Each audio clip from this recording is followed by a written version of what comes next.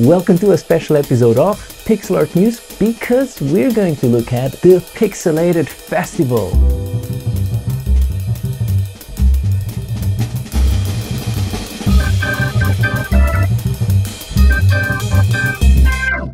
Also known as PixElated Adventures, this is a Steam festival organized by Brave at Night, the developer behind Yes Your Grace, and oh boy, goodness, this is such a treat because they have collected so many games. Over 200 released games, lots of them on sale, and also top upcoming releases. We're gonna be looking at this section today. Now the full lineup is simply too massive to go over all of the games. There's 185 games upcoming, and we have already narrowed it down on yesterday's Twitch stream. Follow me there if you want to hang out. If your game didn't make it in, don't worry. My game Pixel Art Academy also didn't make it in. Each page of the festival is organized into these neat little categories: retro adventures, rural adventures, fantasy adventures, and on and on and on. I'm gonna pick at least one from each category, and we're gonna go from bottom up. We're gonna start with dystopian adventures, where we're gonna look at Nocturne. Nocturne is some sort of rhythm game, but it has all of these adventure elements where you walk around the scenes, and those are the things that I find impressive. These little big environments, just immersive. I love these kind of massive art pieces where every screen just looks like a unique environment.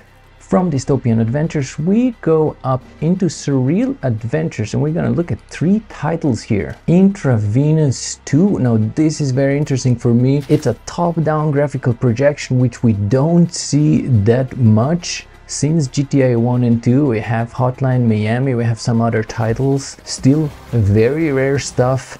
And the shading in this, we have these HD effects, dynamic lighting going all across the board. Very well done, very immersive. Next up is the Drifter. It has a lot of these very handcrafted scenes, very chunky pixels, goes down to low resolution. I love when pixel art shows that it's pixel art. Really good animation, just impressive scenes. Look at this, just every scene just captures my imagination. Streets of Rogue 2, no stranger to this channel. Artist on this, one of many, is CMGMO. You can see it when you look at these trees. So the art assets themselves here are very, very well done.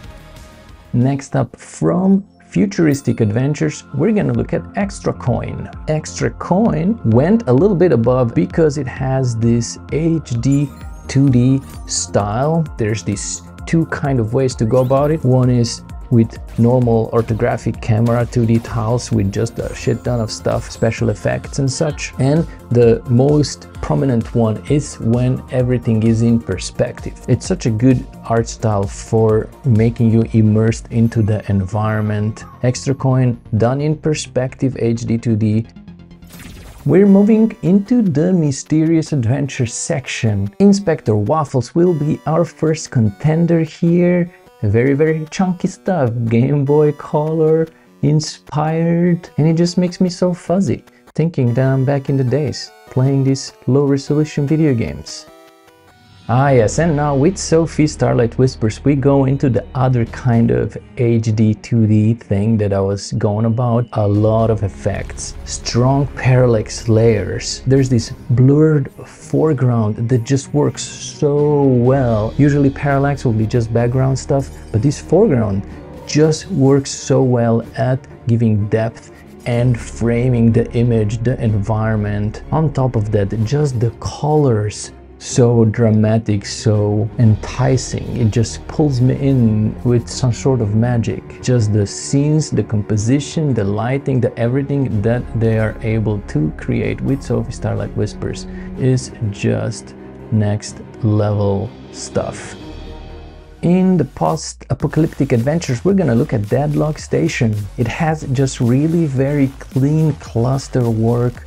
So very well executed sprites. I love these big character illustrations that they have going in some of these scenes. Sci-fi adventures. Clockwork Ambrosia just has these epic environments where the game is put into when the camera opens up and you get to see the lush backgrounds. That's when I really get immersed into this world. A lot of it happens up in the sky, which is epic on its own. Just love little cloud backgrounds. This is very well executed pixel work, clusters and everything.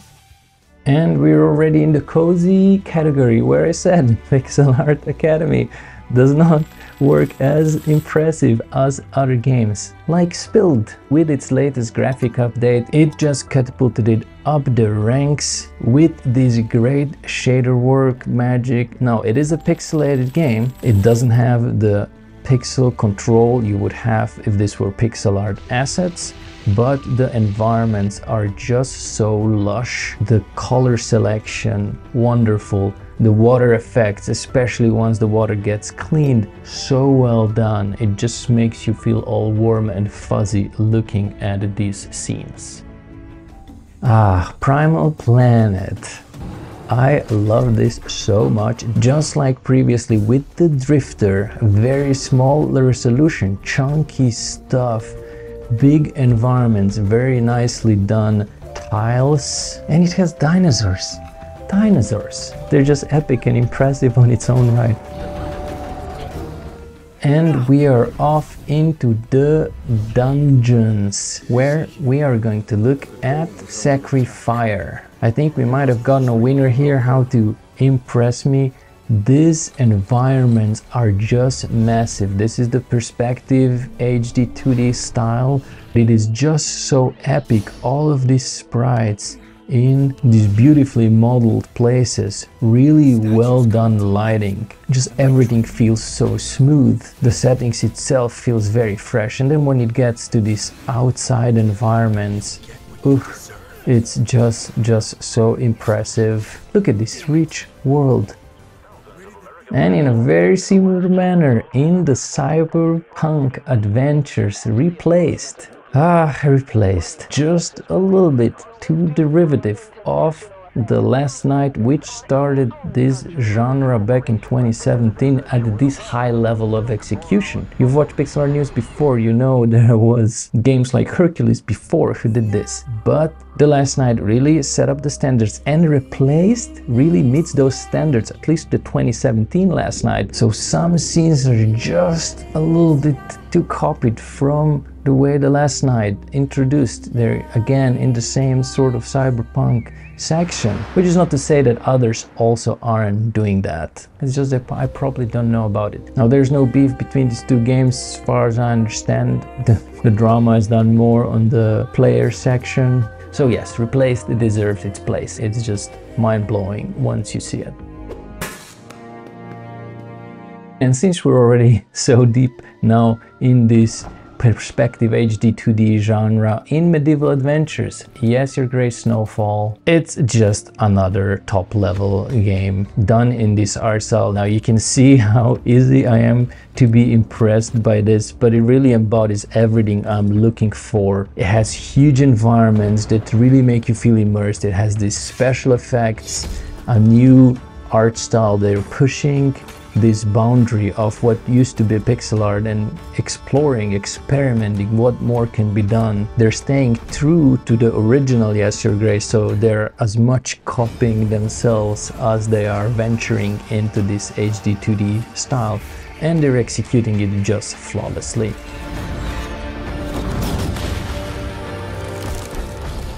But we have more titles in the medieval category, Frogreign being one of them. This game is very dark, but what is there is done really well. The backgrounds that you do see through the darkness are really well executed. It all works together very well to serve the gameplay where you want to see the platforms, and just creates this very moody, great atmosphere.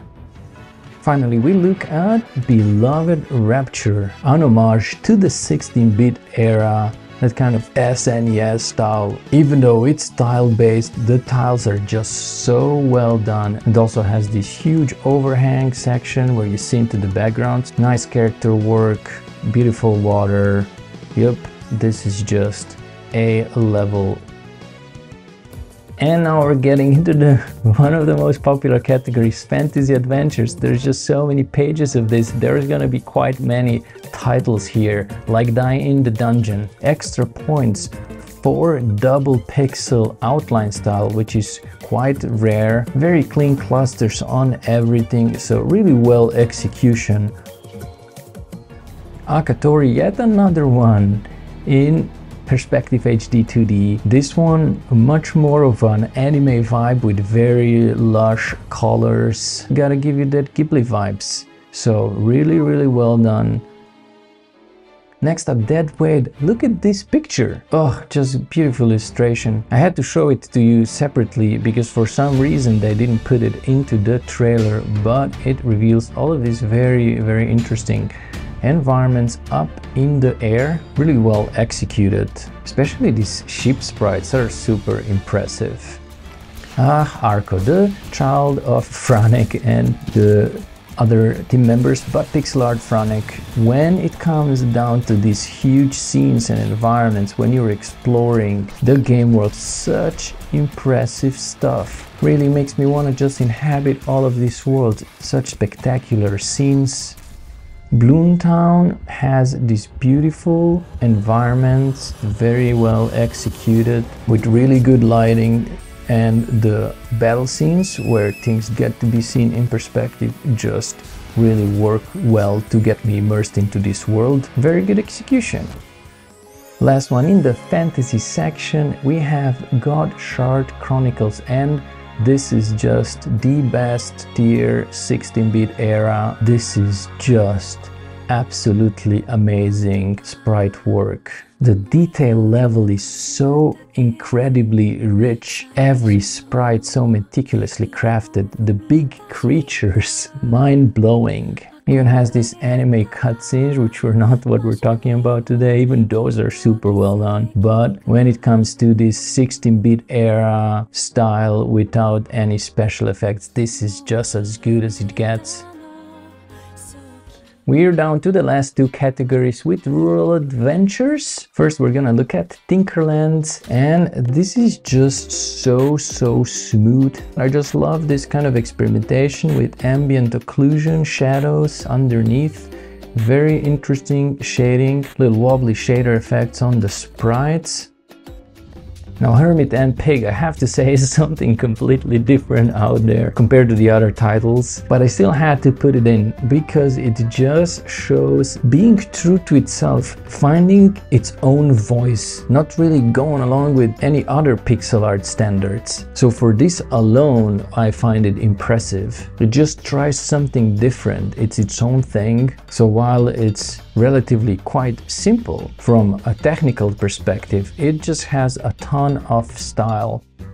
And we are down to the last category, the retro adventures, starting with the Crimson Diamond. I've talked about this game on Pixel Art News before, so you know I just love its EGA throwback. We have the dithering of the old school variety that is used to create new colors, so everything looks a little bit rugged all over the place. Has really well done interiors. They just make everything look so rich, and even though everything is a little bit closed in, it does have exteriors to give it that much more variety. Everything in this game is just executed to such high level within the EGA limitations.